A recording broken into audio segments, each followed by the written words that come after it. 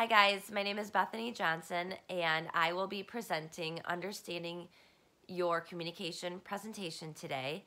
I will be answering a few questions regarding our typed responses and sharing some stories along with all that. So the first question I am going to be talking about will be, what is a compliment that you have received that changed your life or at least is a memorable compliment?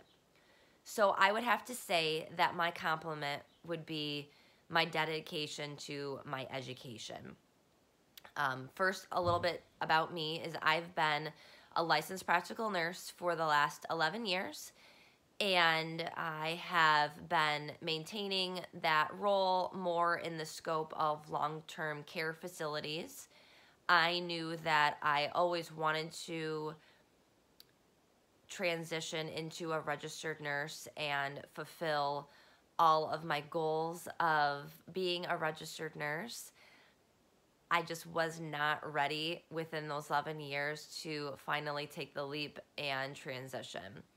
Of course, 2020 rolls around in January. I decided to take that leap and join ICC's program, where I started completing some of my prerequisites to enter into the Bridge LPN to RN program. Of course, we all know that March 2020 rolls around and we're dibbed with COVID, which rocked all of our lives. I am a returning college student and I have full credits. I have 12 credit hours, very tough courses, and now I have to manage to figure out how to do all my schooling online, which a lot of you have probably had to do as well. During this time, I am also a mother of 3 children. I have an 8-year-old, a 6-year-old, and a 5-year-old, which now all have to do e-learning as well. So I'm sure that some of you guys probably can share my common interests with being so chaotic, so busy, and I had no idea what I was doing. I knew that if this was going to be a moment of faith, I had to take the plunge and continue on and not let anything stop me. And I definitely was not going to let COVID stop my education just because times got tough. I buckled down, I tried my hardest, and luckily I was able to get a 4.0 that spring semester of 2020, and I made the dean's list and I joined Phi Theta Kappa. So I was very excited, and my family was very excited, as long as myself, that I was able to finally do this, and also signified to myself that I can achieve my goals even when times get tough. So that is the first question. The second question I will be discussing is, what is an insult that you received that changed your life or at least is a memorable insult? So I definitely really liked this question because I knew exactly what I wanted to talk about. When I was working as an LPN at my last current job, I remember hearing my boss talking. The door was closed, but I remember overhearing. I wasn't spying or eavesdropping, but I remember overhearing her discussing with another department head that she had this nurse that was thinking about going back to college to get her RN, and that she didn't think that she could probably do it because she has so much anxiety problems. And at that moment, I knew that that nurse that she was talking about was me, because I had had a lot of anxiety the months prior.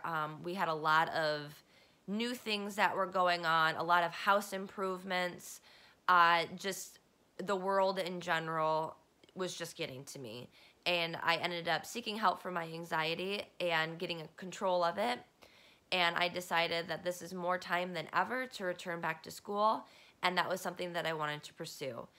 When I overheard my boss talking about this, it really instilled my want to continue on even more. I've always had that personality, that mindset, that if somebody tries telling me that I can't do something, it makes me gung-ho even more to want to do it, to have to do it, and to succeed 1,000,000%. And I think in that moment, even though I was upset with my boss and that I felt backstabbed by what she had said, it also kind of sparked a fire inside of me, so to speak, to, yep, I'm definitely doing this and nobody's going to tell me that I can't or I'm going to fail. So I kind of appreciate that comment, and I'm trying to take that more to heart in a positive, constructive way rather than to have resentment towards that boss. So I am happy to say that I'm obviously still in school and that I'm still trucking on. So my next thing I will be discussing is, what is a misperception that other people may have had about you, and why do you think that they perceived you? So I think the biggest misconception about me is that I am a girly girl. I love the outdoors. I love getting my hands dirty. I love gardening. I love tractors. I love all of that. A lot of misconception about me is that how I dress, I have my hair done. I do like to wear makeup, obviously not today. I'm battling the ending of a cold, which I'm sure you guys can all probably hear in my voice, so I'm sorry. But I think that a lot of people misconstrue that because they think, oh, here comes Bethany, she has nice clothes on, she, highlights her hair, so on and so forth. But I feel like it's the old saying, you never want to judge a book by its cover. And I think that has really been instilled, that saying has really been instilled in my life, because I never want to be that person that judges somebody by the way that they look. Because if I did that, I wouldn't really ever get to really, truly know who they were, know their personality, really get to know what they like to do, and if I have common interests with them.